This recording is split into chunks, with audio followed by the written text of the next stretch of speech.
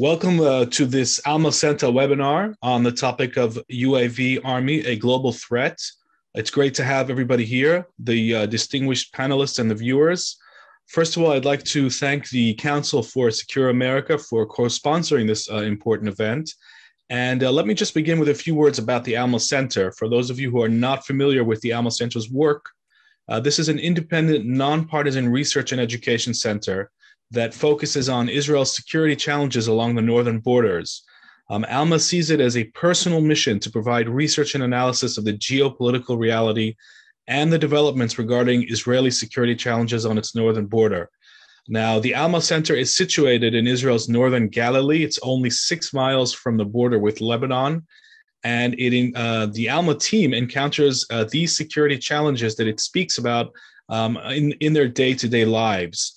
The center provides unique, high-quality research on developments in Lebanon and Syria and their effects on Israel's security, mainly Hezbollah in Lebanon and the Iranian development of proxies and their attempt to build a second Hezbollah in Syria. Now, when it comes to discussing the UAV global threat, it's important to note that this threat has gone from a tactical issue to a strategic one. It seems that many nations are only now waking up to the scope of damage that this once tactical weapon system can cause potentially. The net effect, when it's taken into account, changes the picture, and it appears as if this realization is taking place worldwide. UAV swarms can destroy radars of air defense systems. They can blind a country's ability to defend itself against air attack, and they can hit strategic sites with great precision. They're low flying, some of them are slow, they can be evasive, they can be used to terrorize cities, they can be used to hit energy sites, hit moving maritime targets, as Iran has recently demonstrated this past summer. So Iran's growing use of its UAVs are clues, red flags, if you like, or dots that need to be connected to see where this threat is headed. And joining me to discuss how these dots can be connected is a panel of distinguished experts. I'll introduce all of them, and then we'll enter into an interactive discussion. And I'd like to tell the panelists and encourage them to go ahead and respond to points that you hear during the conversation. If you feel compelled to do so, you're absolutely encouraged to do so. Lieutenant Colonel Reserve Sarit Zehavi is the CEO and founder of Alma.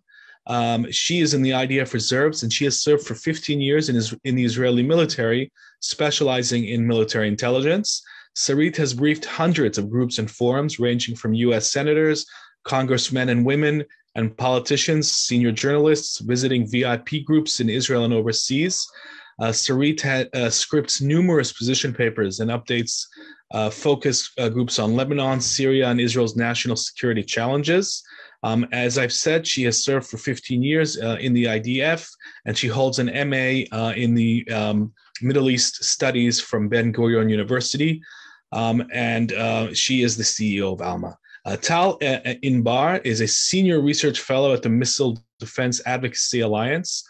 Tal began working for the Fisher Institute for Air and Space Strategic Studies here in Israel in 2003, and he became the director of the Institute's Space and UAV Research Center in 2007, serving in that position until the closing of the Institute in 2019. He co-founded the International Ilan Ramon Space Conference in 2006, and he's a leading member of its academic committee and has been ever since. Tal is also co-founder of the Israeli Space Society, an NGO whose main objective is to promote the space activities here in Israel. And he's a member of several scientific organizations such as the Space Studies Institute, the National Space Society, and the Planetary Society, and the Israeli Astronomy Association, as well as the Israeli Nano Satellites Association. And under his supervision and guidance, the Fisher Institute conducted major research into Israel's space policy, which led to a presentation to the Israeli Parliamentary Committee on Science and Technology and to a presidential committee. Seth Frantzman is the author of a recent book, Drone Wars, Pioneering Killing Machines, Artificial Intelligence, and the Battle for the Future. This is a book that's been described by General David Petraeus, the former commander of U.S. Central Command, which is responsible for the Middle East, and the former director of the CIA, as a riveting account of one of the most significant developments in contemporary warfare.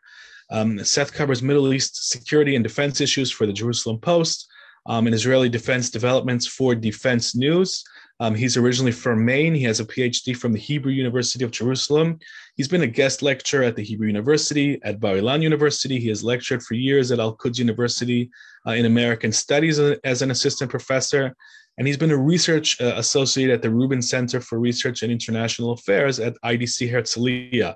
And Seth has provided in-depth coverage of all of Israel's armed conflicts in recent years. And he's also written extensively on Kurdish issues.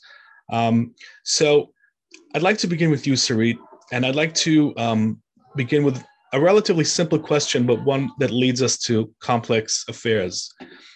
You recently released a report that made headlines around the world. And the question I'd like to ask you based on this report is, how many UAVs does Hezbollah possess, and should we be surprised by the number that you're going to give us?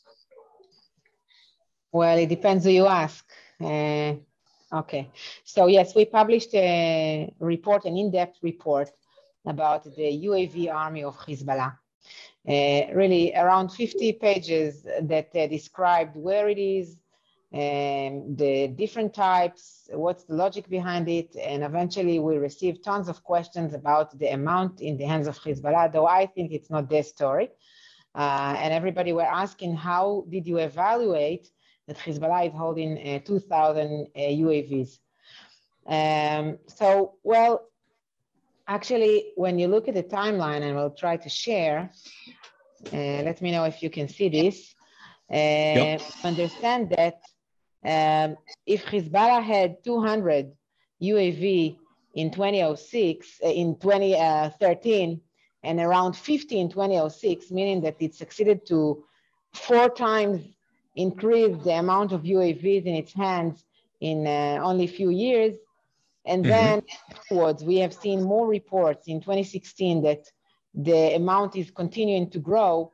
We understand that to evaluate that today in the hands of Hezbollah 2,000 is not an imaginary number. Moreover, when we look at the array, the arsenal of the UAVs in the hands of Hezbollah and in the hands of the other proxies in the Middle East, when we look at the importance that the Iranians see to this project in Iran and elsewhere, we understand that this is something that it's not just an ammunition, that it's tactic. As you said, also in the eyes of the Iranians themselves, this is a battle, a product that enables them to do something that they were not capable of doing before, because it's the UAVs are much more accurate. They can get to longer distances, up to thousands of miles, and again, and very accurate. And it can, be a complementary capability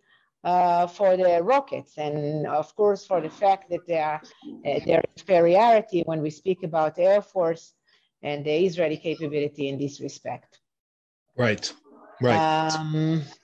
Moreover, the industry of UNVs and drones greatly developed in the last decade. It's not what it used to be a decade ago or 15 years ago. And of course, Iran is part of that.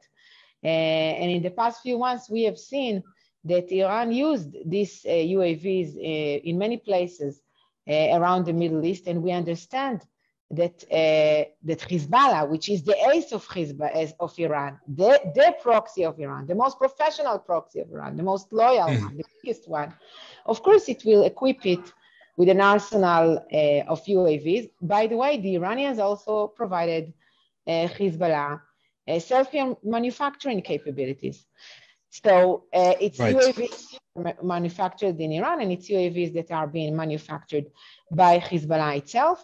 And the products or the UAV themselves are being brought either by land or by air, which is clear that the fact that the Iranians are much more involved now in Syria and in Iraq, and they open what we call the ground corridor that enables them to bring all of that all the way from Tehran to Beirut, makes it much more easier for them to equip Hezbollah with the ammunition that is, in large scale compared to what we used to see. Thank you very much for that, Sarit. I think that's an excellent beginning introduction to our topic. 2,000 UAVs in the possession of Hezbollah, recognition by the Iranian Axis that this is the weapon to get hold of going forward, and a complementary capability to their offensive rocket capability. And Seth, I'd like to come to you now. And before I ask you a question about this critical issue of UAVs, can you talk to us a little bit about your remarkable book? What drove you to write it, and what did you discover in your exploration of this issue as you researched it? Well, sure. Thank you so much for having me today. It's a very important issue, and I'm glad to see that the UAVs and especially the Iranian drone program is starting to get a lot more attention, because it's certainly a program we're seeing that is a major threat to the region and is kind of exponentially growing in a way, and Iran is certainly putting a lot of spotlight on this. In terms of the book that I wrote, the last book I was writing was a book about the war against ISIS. And I spent a lot of time on the front line, especially in Iraq, especially with Kurdish Peshmerga in northern Iraq, covering the war against ISIS. And at the very end of the conflict, when the Iraqi army and federal police were going into Mosul and clearing ISIS street by street in this kind of, I think, 8-month battle to retake this major city, I spent some time there. And I remember being with the Iraqi federal police and soldiers, and the one thing that spooked them out, because they had a huge number of men under their command, they had like 50,000 men against really very few ISIS fighters. But what really scared them was the fact that they knew that ISIS had drones, and ISIS was able to rig a lot of drones during that conflict. And they were using them not only to carry out a bit of surveillance, but also to drop munitions onto armored vehicles and onto troops. So it was something that was strange, because here you have the Iraqi army, you have an 80 or 70, 80 country coalition ostensibly supporting this massive operation. So more countries ever combined in the world history trying to just defeat this one terrorist group. And yet with all that, all those resources, somehow they didn't have air defense against this drone threat. There were nothing that these guys on the ground could do to stop the drones, and they couldn't have a way to detect them. So if they heard a buzzing noise, they just assumed, well, that must be an ISIS drone. It could be one of their own drones. So it was amazing to see this kind of chaos, and I think that piqued my interest a bit. And then when I was doing more reporting, especially in Israel, on defense technology, and realizing that like 1 out of every 3 or 4 stories had to do with something that was related to autonomous weapons or unmanned systems. So not just drones, but also communications, the digital army, also unmanned vehicles, unmanned vessels at sea. The whole nature of basically taking soldiers out of all these platforms and having the platforms do all sorts of things, scan buildings, give drone swarms, whatever it is. And also the fact that you need to be able to use radar and air defenses to detect these threats more and more. And I started to see the degree to which, Israel, which is obviously at the cutting edge, a really super high-tech country, startup nation, et cetera, et cetera. Also, Israel is a very nimble country in terms of procurement and putting new technology on the battlefield. I just noticed how much, this was a kind of undiscovered country. It's not that no one had ever written about drones before. There are books about the Predator drones and things like that. There's a book called Wired for War. It was just that I felt I wanted to read a book about the global arms race for drones, and the book didn't exist. So I felt like, okay, I have an opportunity here to go write it. It's very interesting that that one of the things that sparked your motivation to write this was your exposure to the pioneering use of drones by the Sunni jihadists of ISIS. And they were really one of the first to use this weapon so effectively on the battlefields of the Middle East. And now I'd like to ask you about the Shiite radicals in Iran. And why did they decide to adopt UAV capabilities so early on in the 1980s? Well, it's interesting. So Iran was a pioneer in drone warfare early on, at the same period that Israel was also pioneering drones to defeat the Syrians in Lebanon. And Israel had been tinkering around with drones, since the late 70s and had really come into its own in the 80s with drones. And I think the United States, of course, as well as a country, was beginning to tinker around with them well. But there were a lot of programs out there that didn't really work. What's interesting about the Iranians is here you have a country that after the Islamic Revolution is in a bit of a chaos. And then all of a sudden it's plunged into this massive, vicious war against Iraq. And Iraq at the time was a very wealthy country with a pretty competent army. And they were using chemical weapons. This was a devastating war for Iran. And Iran, was sending child soldiers to the front line, human wave attacks. It was a total disaster for the country. And they also had a huge attrition rate in terms of their pilots because of the revolution, a lot of the loyal pilots that were related to the Shah's regime, some of them had left. Iran didn't have new parts for all their aircraft because they were flying American aircraft. And so they hit upon the idea that, wait, you don't need to build new F-15s, which you're not going to be able to build anyway. But we have, if you're Iran, they had a Bell helicopter factory. They had some of the know-how to build certain things. And in the end of the day, a drone in those days, we're just talking about a large model plane, a remote piloted vehicle, right? And the idea the Iranians had, which the Israelis had thought up and others had thought up, was the cool thing about drones is you can put a camera on it. You can fly it over enemy positions. If it gets shot down, that's okay. There's no pilot in it. If it doesn't get shot down, it can come back and deliver you film, or in the case of Israel, was using real-time video and things. But in the case of the Iranians, it was film.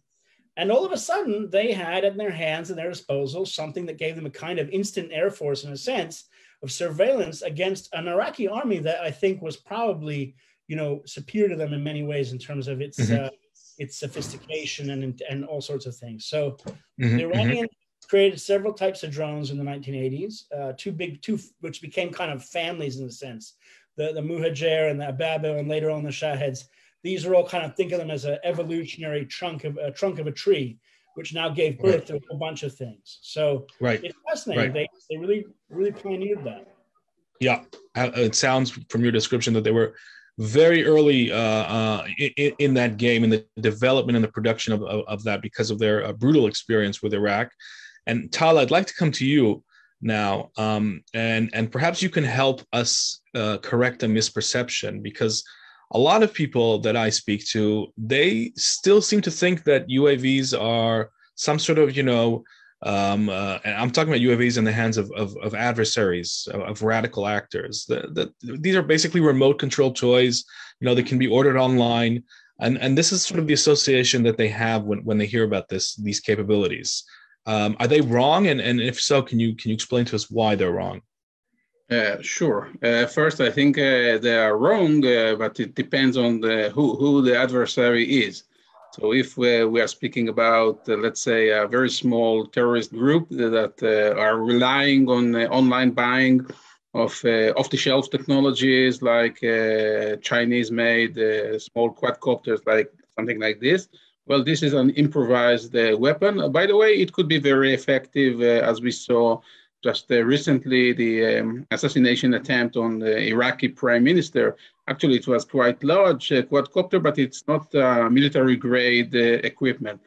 And if you are speaking about larger terrorist groups like Hamas, Islamic Jihad, and Hezbollah, well, they can afford themselves to get some very good equipment, either directly from Iran, or if you think about the Houthis in Yemen, they have their own capabilities of using these Iranian-made or Iranian-inspired, let's say, armed UAV or suicide UAVs. The new line of Iranian vehicles are relatively sophisticated. They are quite like Western equipment like we are used to see in other countries. Just recently, they unveiled the Gaza, they named it Gaza during Operation Guardian of the Walls. So it is a very large UAV, armed, equipped with satellite communication, more than 24 hours endurance, a lot of new items inside. So yes, there is a very sophisticated drone industry and UAV industry in Iran, let alone other countries. And just recently, we saw some evidence of Iranian export of UAVs, not only to Yemen or to other proxies in the region, but also to Venezuela, which is, I think, quite close to the continental United States. And we saw another pop-up of Iranian-made drone system, including the ground equipment in Ethiopia. So it is a global issue. Thank you very much for that, Tal. And Sarit, Tal just mentioned Venezuela, and I know that that was an important part in the report that you just released. You reported there that Iranian-made UAVs have traveled far beyond the Middle East and are now, as Tal just mentioned, are in America's backyard, 2,000 kilometers from Miami. What's the significance of that development? So first, Venezuela is part of what we call Shiite Axis. So it's funny, but not all members of Shiite Axis are actually Shiite, but they are probably part of this axis that is led by Iran and allied with Iran. The specific UAVs that were provided to Venezuela from, the name is Muajir 6. And by the way, Venezuela itself also, again, manufactures UAVs based on these Iranian UAVs as quite impressive capabilities with regard to accuracy and flying to far distances of around 2,000 kilometers, which is actually the distance to Miami. Can fly around 12 hours.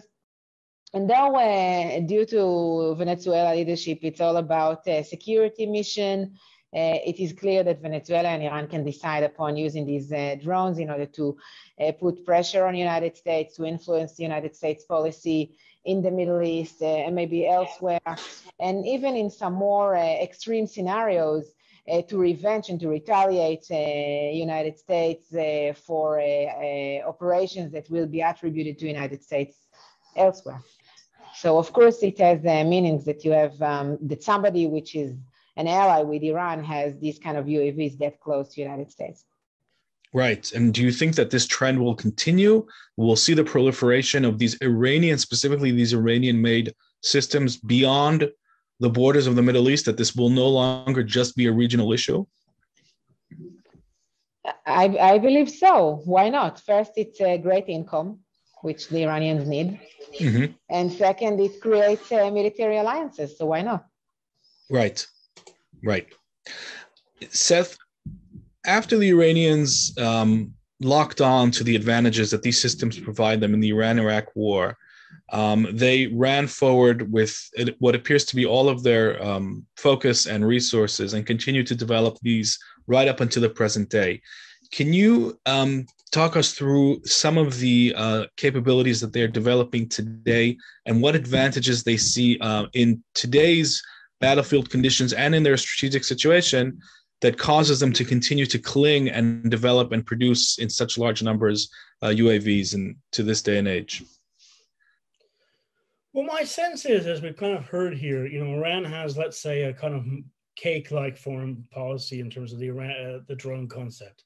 One is that Iran, as I said, wanted to have an instant air force. It latched onto the fact that it's under sanctions. It can't build sophisticated fifth generation or fourth generation fighter planes or bombers or whatever, but it realized that it could build all sorts of interesting drones, and also it could find ways to reverse engineer and steal the technology from others. So it downed a US spy drone in 2011, a Sentinel, and then also was able to make a whole bunch of copies of it, also a bunch of copies of things that look like Predator drones.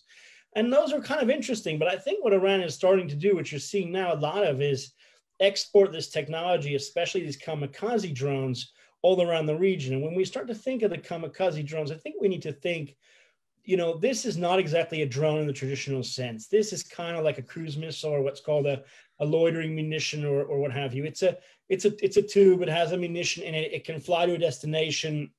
You pre-program it. You're not necessarily in the loop while it's going there. So it's good. You can send it to proxies because the proxies don't have sophisticated operators to fly the things. So you can unpack it. A kind of an idiot can use it. You tell it where to go, I guess. I think what we're seeing Iran try to do now is get to the next generation of that. So we saw the attack on the ship in the Gulf of Oman, which was a kamikaze drone, apparently, several of them. One of them hit the bridge of the ship. Now, what that would tell me is it's one thing to pre-program a coordinate somewhere. It's quite another to hit a moving object. It means you probably have to be able to have real-time video and everything that's you're actually operating it. So I think that what we're seeing now is Iran trying to take all this to the next level and put all these pieces together. And I kind of said that it's like an evolutionary tree. They had a whole lot of things that they were building. If you see their military parades, it's an endless plethora, menagerie of all these drones. It's a lot different, by the way, than if you look at like the United States military or something where, you know, they rely on just several major platforms like Predator or Reaper or whatever. Iranians built a huge number of them. I think they're now trying to say, okay, how do we pare this down to something that will work and also something that really can threaten our adversaries like the United States, Saudi Arabia, Israel, et cetera, countries that are really sophisticated and wealthy. But, you know, just one drone getting through all those air defenses and flying into a ship or a gas platform or an airport or what have you, you know, that's a big problem. And I think Iran wants to put that threat on the board all the way from Yemen with a kind of 3,000 or 4,000 mile ring of drone threats all the way to Lebanon. Wow, that's a dramatic picture to conjure up when we look at it from that zooming out. And one of the things I think that is of great interest to defense decision makers across the entire Middle East, from Israel to pragmatic Sunni countries, and of course, to American forces in the region, is the issue of defense and counter UAV technological systems that are able to take on a threat. And I'd like to ask you, Tal, about some of those systems. What's available on the market? What do these capabilities look like? And how, in your view, do they match up to the threat? Are they good enough? Well, we saw in 2019 the attack on Aramco facilities in Saudi Arabia, for example, and there was actually no aerial defense in the region. The Saudis lack sufficient number of radar detection systems, and the deployment was not so, let's say, adequate to the real threat. They came from another direction. As for available counter-drone capabilities, there are a lot of even commercial systems, starting with jamming of GNSS, like jamming GPS, GLONASS, Galileo, and so on. Electronic warfare, for example, can be used from a short range. There is a mobile system that looks like a gun with antenna at the end. There are some laser systems that can shoot down the drones. But we can see from a lot of examples that, for example,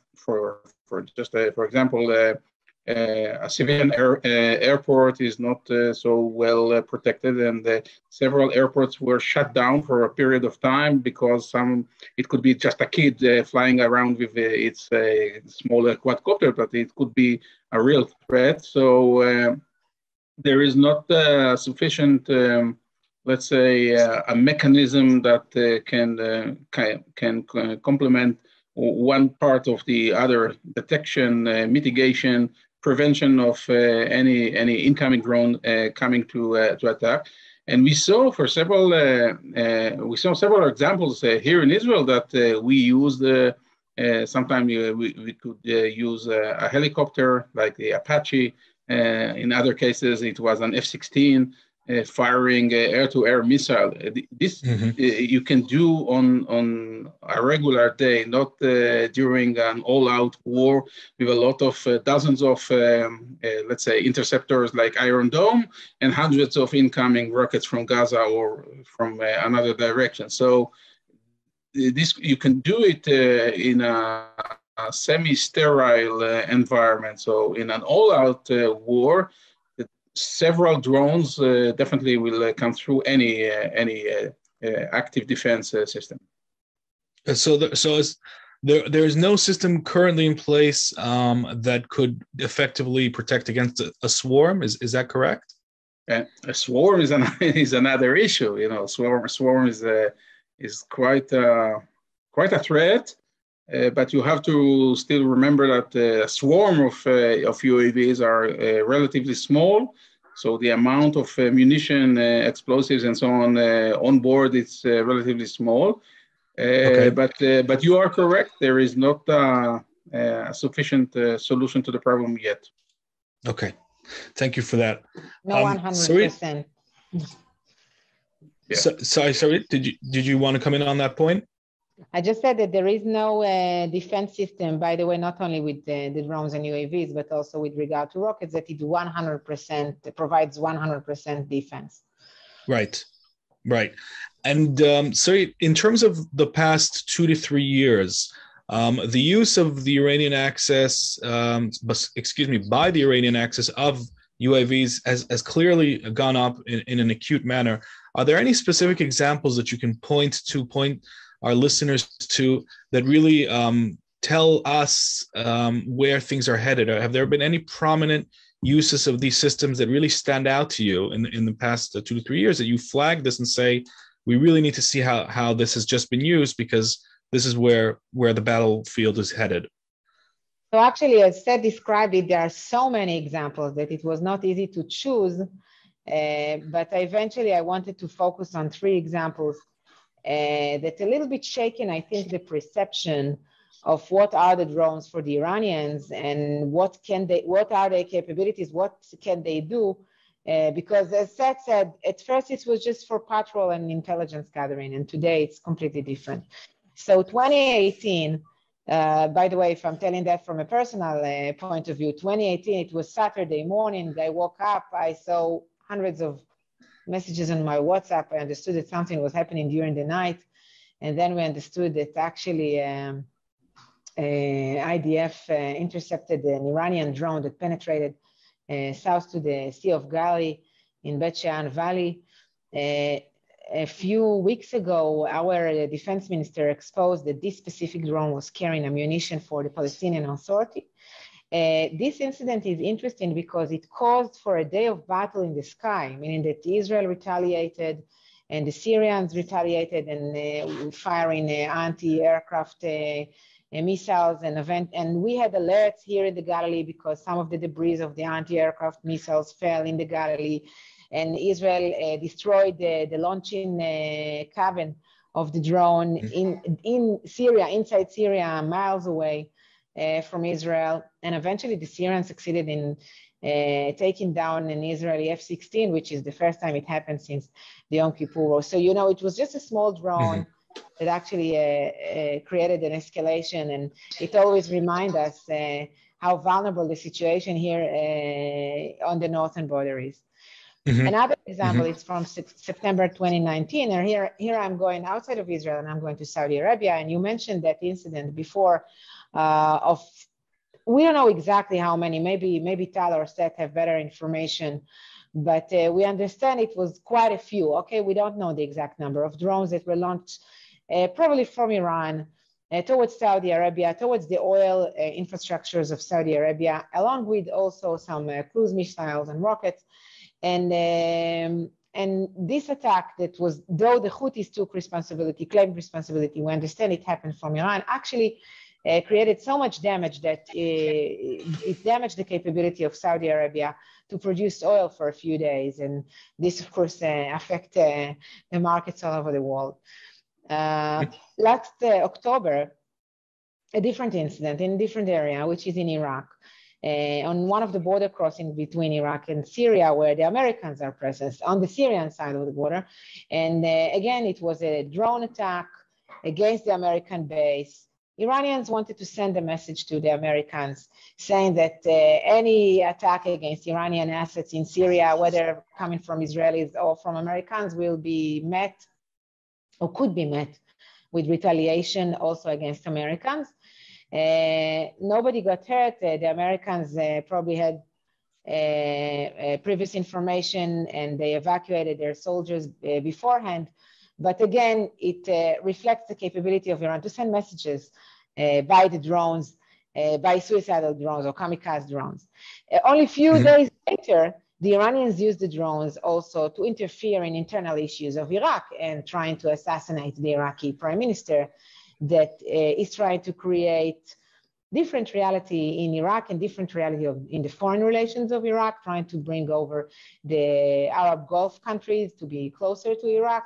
And the Iranians, again, wanted to send a message to the Iranian prime minister or maybe even kill him.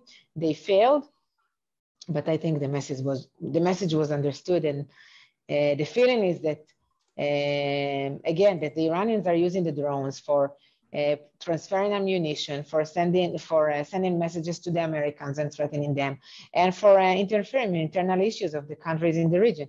And eventually, we've seen few incidents of drones that crashed into ships or containers in the Arab Gulf. Trying, again, it's just sending a message. It didn't actually create a huge damage, but the message is understood. In one of the incidents, there was also casualties. And this can disrupt economic relationship in the region if this will become a daily reality. Mm-hmm. And based on what you're saying, Sarit, I can conclude, at least from my part, that this is an extremely convenient and agile and flexible weapon for Iran, because it allows it to do so many different things, from sending messages, from trying to take out figures that they don't like or threatening them, transferring weapons to terrorists in the West Bank. It's just so many different ways to use essentially the same kind of weapon system. So that seems to be a very convenient a new avenue for the Iranian regime. Would you agree with that? Yes, yet I want to stress what Inbar said, that this new weapon, though it creates a new battlefield in the 21st century, it is also very valuable.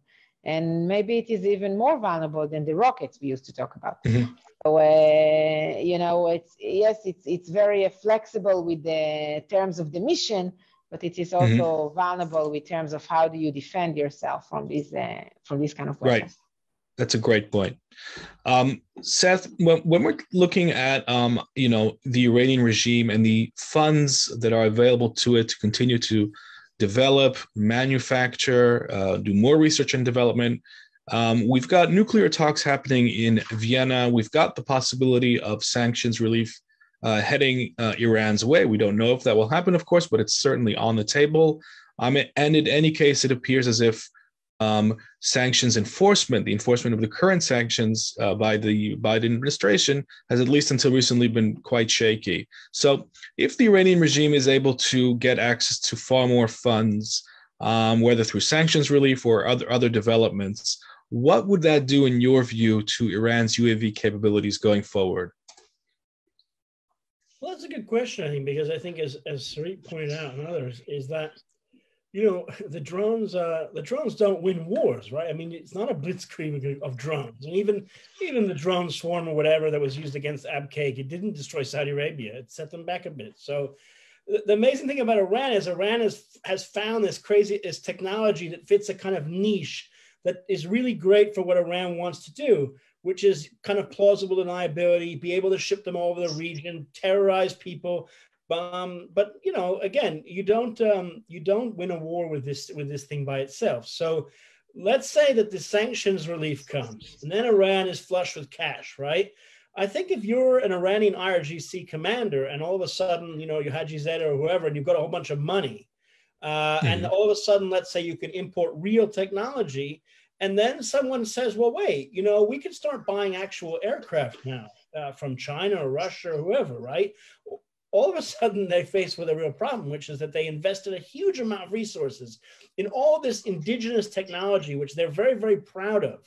And yet, in the end of the day, the indigenous technology, they're definitely pioneering this. They deserve a bit of a Nobel Prize in terms of what they've done in terms of all these drone threats. But I think then having too much money will give them a bit of a headache, because they'll have to decide, okay, where do we take this next? You know, do we just keep trafficking drones to places like Hezbollah? And, you know, Sarit said Hezbollah might, let's say they have 2,000 drones. Okay. Mm-hmm. How many drones can they possibly have if Iran wanted to give them more? They're going to have 40,000 drones. Where are they going to keep them all? I mean, in the end of the day, a drone has to fly from somewhere, right? If it's a big platform, where do you put them all? Eventually, you have too many and you become vulnerable. Unless, of course, you know, their idea is, okay, we're going to build lots of small loitering munitions that can be, you know, launched by, let's say, an individual person. Okay, fine. There's all sorts of different technology out there. But I get the sense that there's, you know, kind of a curve there where the drone threat goes up and up and up. But then there's a point at which, okay, if it becomes too much and too traditional, then it actually makes them vulnerable. And then it makes it so that you can see them with satellites. And if you want to go in and take them out, you can. And you can monitor where they're flying from and what they're doing with them. And also perhaps being flush with cash, they don't have as much of a, let's say, drive or necessity to innovate as much. And so they become a bit, let's say, lazy. And I wonder if that's actually a thing that they'll face if that happens. That I think what you just described is exactly the process that happened to Hezbollah with regards to the rockets. It became the rockets, the fact that they had so many rockets hidden in civilian areas created this balance of deterrence that we are actually enjoying in the past 15 years. Interesting perspective in terms of how far this can go and what the glass ceiling is.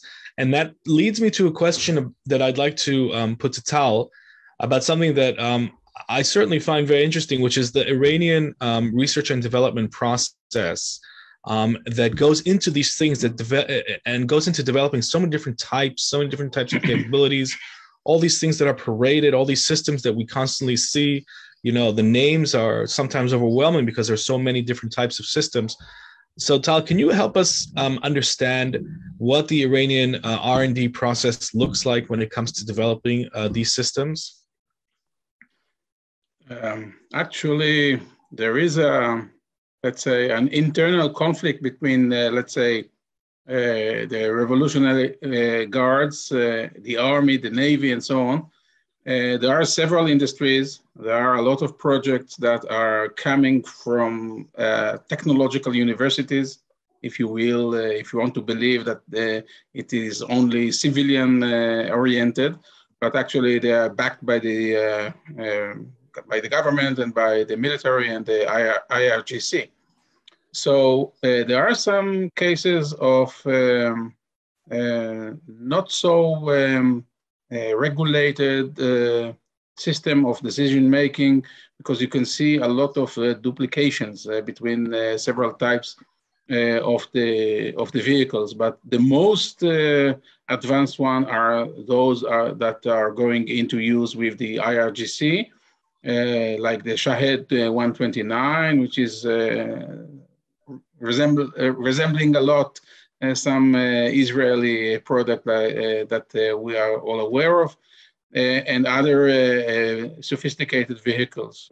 So I cannot see any, let's say, one mastermind behind all the Iranian UAV efforts.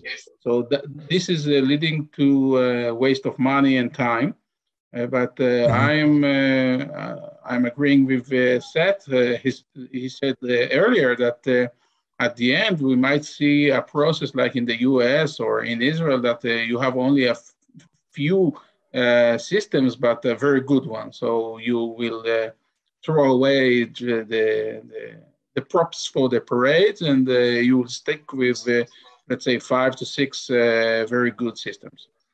Okay. Now, that's interesting that they're overlapping because of their internal competition, which is something that seems to characterize a lot of the Iranian defense establishment and not just UAV development.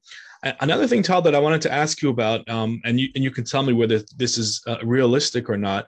Do you think it's possible that countries that are interested in building serious defenses, can they develop UAVs that will take on UAVs? In other words, if fighter jets, as you said earlier, will be overwhelmed with other missions during war, and air defenses will be overwhelmed by crowded skies, is it realistic to think that a country like Israel could develop UAVs whose job will be to take on enemy UAVs? Well, I cannot respond directly about what Israel is doing or thinking, but generally speaking, you can use a UAV with long endurance, let's say 24 hours to 48 hours, equipped it with several air-to-air missiles, for example, and just send it to loiter over your own territory. It could be used as one part of the aerial defense. And you can use it, by the way, not just against incoming UAVs. And we saw, for example, in several Iranian footage from the news years ago that they are speaking about counter-drone, which will loiter over Iran. So this concept is, of course, could be put in use in every country that possesses even not so sophisticated capabilities of drones and air-to-air missiles. And it could be very efficient. Again, it's a question, the drone is just one part of a system, and you have to use it with sophisticated ground equipment and some people inside the system. And in the future, not so far future, you can incorporate a lot of AI into this kind of operation. Right, thank you for that. And we've got a lot of questions from the audience, so I do want to leave a little bit of time for that.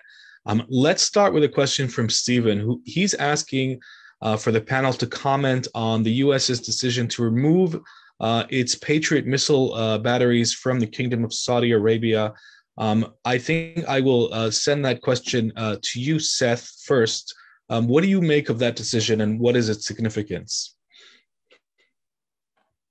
Well, I mean, let's take it at face value. Is that true? If that's the case, and there is a drawdown or repositioning of the Patriots, is that because the United States needs them somewhere else, or is it some sort of message to pressure the Saudis to cut down on their offensive operations in Yemen, or part of some other game plan by the United States? I mean, we know there's some tensions between the U.S. and Saudi Arabia. Look, Patriots is an important system, and Patriots can be used against drones and against missiles. Saudi Arabia is a very wealthy country, but Saudi Arabia needs to, I think, invest a lot more in counter UAS or counter drone defenses, because we saw an abcake in the attack that they had air defenses and they had radar, and apparently they did not detect it. So that's a big, that seems like a big failure. So they've gotten better in the last, let's say, years. I think the evidence shows that they do seem to be defending quite well against drones and missiles. Look, in the end of the day, the Saudis can't rely on the Americans for everything, just like, Israel had Patriots here in the Gulf War. But in the end of the day, what spurred Israel to make real air defenses and real advances in technology like Iron Dome and all these programs is, Israel developing its own technology and a whole menagerie of systems as well. So, Saudi Arabia is building lots of different things, apparently, according to reports, ballistic missiles and all sorts of stuff. So they need to build their own air defenses. And I guess they ought to be heading in that direction, because the Patriot system is not a sine qua non in terms of drone threats. The drone threats can be very, as we heard, they can be big drones, small drones, swarms of drones. You can't just rely on one type of air defense battery. So, insofar as the Americans want to pressure the Saudis, or the Americans need Patriots out in the Pacific, this is the way the world's going. The United States says it's going to be withdrawing from the Middle East a bit. It's concentrating on China and Russia. Countries in the Middle East are all waking up, and if they haven't, they better be. They need to invest in all of their own programs, just like the Iranians have. Right. And what you say also makes me remember that actually when we look at the number of interceptions that the Saudis have been making over the past 2-3 years, they're probably the most active air defenders, at least in the Middle East and maybe the world. In terms of real world interception, they are, definitely up there with Israel in terms of numbers of interceptions. It's remarkable how many they're making. It also leads me to wonder whether Gulf states in general can benefit from Israeli technology. But I'll take another question here. We have a question from Clifford, and he's saying that many commentators have said that 500 or somewhat more precision-guided missiles in Hezbollah's hands is a red line for Israel. I understand that the speed of missiles relative to UAVs creates an advantage. However, Clifford says, given the capability of UAVs to maneuver, travel long distances, and the newer ones to carry larger payloads that can be delivered very accurately, how does that play into the calculus of a red line that will or would require, theoretically, Israel to react? And I will send that question over to you, Sarit. Look, Israeli leadership learned that defining red lines is not a good idea. because you don't always know what's your red lines when you start the wars, and then you decide that you have actually other red lines, and this is a very flexible issue. So I think that also in this respect of the drones and the UAVs, I don't see Israel drawing a specific red line in that. And again, especially with regard to the fact that there are many ways to stop that technology, which is not exactly all-out war. And I think this is the main thing that we have learned in the past decade with what is happening in the Middle East, by the way, in many issues, that the campaign between the war can create a situation of relatively calmness on our borders without ending up in an all-out war, and maybe with postponing the all-out war as far as possible. I don't see an Israeli prime minister going to war for UAVs. Maybe with the rockets, and even with that, I'm not sure. You need a lot of support from the Israelis, and of course, you need also a lot of support from international community. And in both aspects, it's going to be very difficult to justify that. Right. We have a question from Sharon, and I think Tal is in a very good position to answer. And Sharon is asking, what is the future of AI integration into drone systems? We can't get to all of Sharon's questions because of time limitations, but let's focus on that one. Where is this going, artificial intelligence and drone systems, in your view, Tal? Well, the AI systems in drones at the end will ease some of the stresses and loads from the operators on the ground, so the drone could get its own decision-making process, either to intercept the incoming drone or to attack several targets with pre-designated characteristics. I know that there is a hot debate about the term, which I'm not agreed to, killer drones, that a drone will get the decision to kill someone on the ground. But actually, if, for example, you will define, let's say, a mobile rocket launcher as a target, and it could pops up sometime, so a drone could hit it without a man in the loop. I don't see it coming tomorrow, but at the end, I think it's a logical step forward. And Tal, on the same issue of future capabilities and possibly current ones, we have a question from Juan, and he's saying, what do you think about defenses against a non-GPS dependent UAVs? He's talking about those with a range of 100 kilometers or less. But I suppose, the general topic of drones, UAVs that are not dependent on satellite communication, do those pose their own kind of special threat? Yeah, but the main issue is detection. If you can detect such an incoming threat, then you can intercept it either by laser, by air-to-ground missile, and so on, or even a collision with a small drone against it. So it's not a magic solution that a drone could use GPS or could use other systems.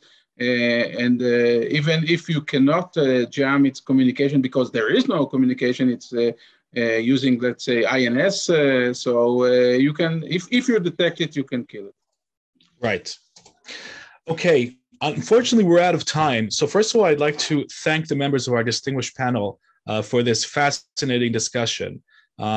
I think that we've covered a critical topic that deserves lots of attention regionally, internationally.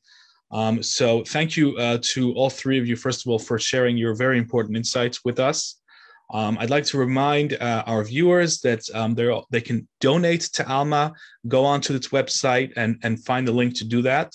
This is a good time to remind everybody that Alma has a range of educational programs touching on Northern Israel and the challenges that this region faces.